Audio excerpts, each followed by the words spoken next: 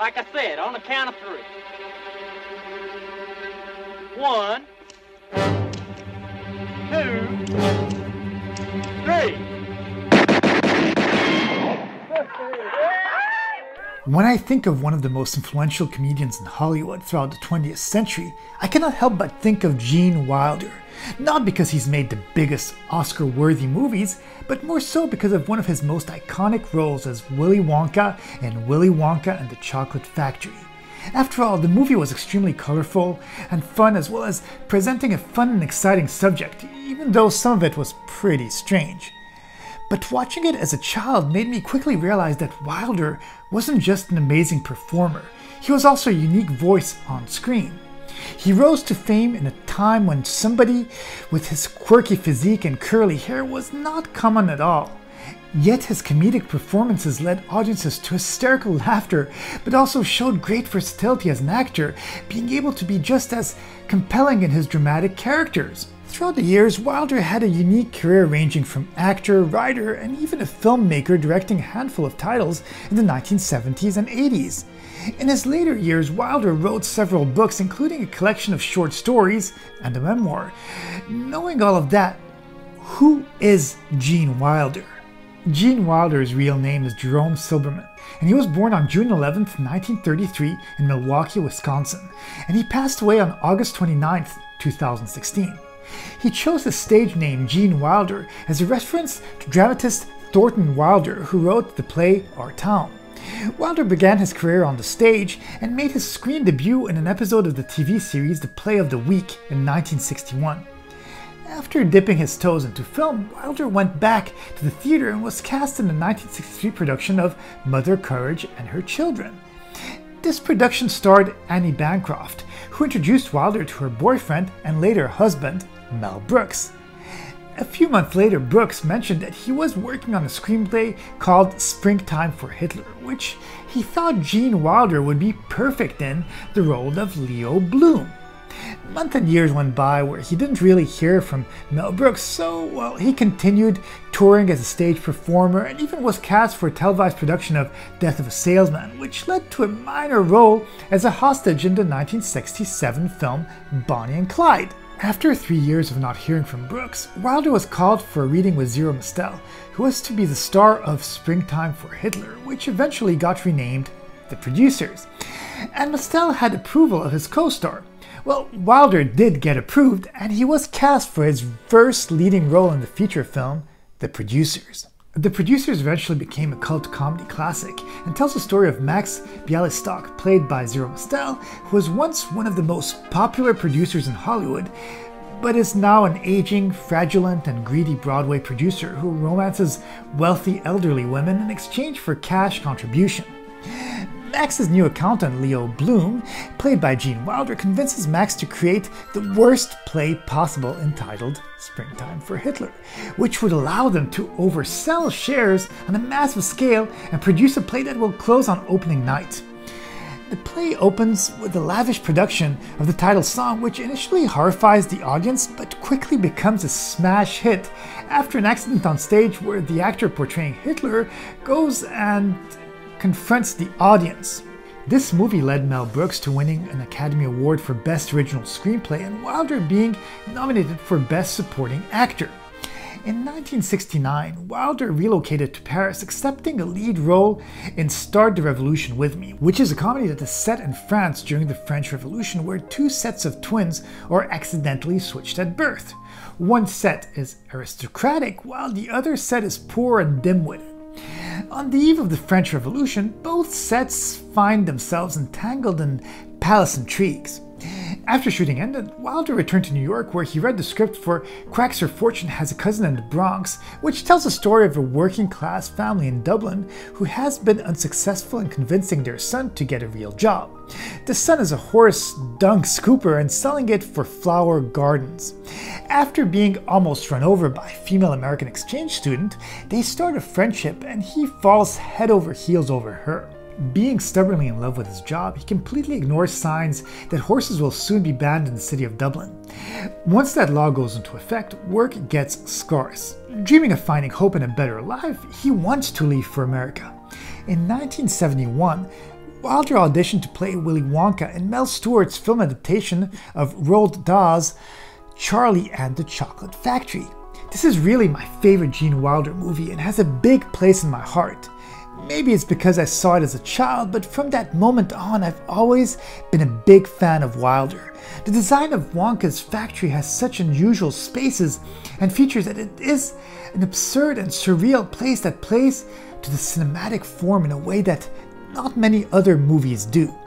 This is enhanced by the wonderful music score, which includes songs such as Candyman and The Timeless Pure Imagination. And we can't forget that many Oompa Loompa skits featured throughout the film. This movie tells the story of Charlie, a young boy from a poor family who dreams of finding one of 5 golden tickets hidden inside chocolate wrappers. After finding a golden ticket, he gets admitted inside the magical factory of the reclusive Willy Wonka. 4 other children who have each their peculiarities and flaws find tickets too and go on a grand tour of the factory with Willy Wonka as a tour guide. Once inside, many supernatural things happen. Willy Wonka is a children's movie, but there are many dark elements to this movie, including Wilder's portrayal of Wonka as a sinister figure bellied by his confections and goody outfit. The movie has a mean-spiritedness to it, but that's matched by a sense of justice. Willy Wonka was not a big success on its opening weekend, although it received positive reviews from critics and did gain enormous popularity with time. Because the first 3 movies that Gene Wilder appeared in were not box office successes, when Woody Allen offered Wilder to appear in his movie Everything You Always Wanted to Know About Sex, but were too afraid to ask, he accepted, hoping that this would be the hit that would end his series of flops. This movie was inspired by the book written by David Rubin and tackles 7 questions about sex by connecting 7 not-so-connected stories. Gene Wilder plays a doctor in one of these stories where a man comes to his cabinet and wants his help because he has fallen in love with his sheep and she has left him. Yes, this movie is a comedy just from the premise of the subject, and it was a hit upon its release, grossing $18 million alone in the USA against a $2 million budget. This success led to more acting gigs, including a TV movie called Acts of Love and Other Comedies, and another movie alongside Zero Mostel called Rhinoceros, where a young man, Gene Wilder, in love with his co-worker, finds that everyone around him, even his condescending best friend, is changing into a rhinoceros. This was an enjoyable movie, but I want to focus more on the movie that followed this one, which is the timeless Western classic Blazing Saddles, directed by Mel Brooks. Gene Wilder got the role of the wacko kid when Mel Brooks urgently called him, saying that Dan Daly had just dropped out of the film at the last minute and he needed someone to replace him. Wilder at the time was about to start filming another movie entitled The Little Prince. Wanting to do both films, he flew quickly back to America to shoot his scenes for Blazing Saddles and immediately went back to London to film The Little Prince. This was a great decision from his part, as this created yet another classic under Wilder's belt, even though critics were mixed upon its original release. This movie is a spoof of the Western genre, and especially the racism of Hollywood movies. Blazing Saddles tells the story of an African American who assumes the post of sheriff in a western frontier town called Rock Ridge. Initially, the people of this town harbor racial bias towards their new leader. However, they warm to him after realizing that his perpetually drunk gunfighter friend, played by Gene Wilder, are the only defense against a wave of thugs sent to rid the town of its population. The message of this film was extremely potent at the time, and after an in-studio screening, some Warner Brothers executives debated whether this movie should be released or not. Obviously, the movie was released, as I am able to speak about it, and I'm glad it was, as it's a movie that still resonates for its important racial message and, of course, hilarious satirical humor. A couple of years prior to shooting Blazing Saddles, Gene Wilder had begun working on a script called Young Frankenstein. After writing a 2-page scenario, he called his good old friend Mel Brooks, who told him that it seemed like a cute idea but showed little interest. A few months later, Wilder's agent called him asking if he had anything where he could include Peter Boyle and Marty Feldman, his 2 new clients. Having just seen Feldman on television, Wilder was inspired to write a scene that takes place at a Transylvania station where Igor and Frederick meet for the first time. The scene was later included in the film almost verbatim. His agent loved the idea, called Brooks asking him to direct.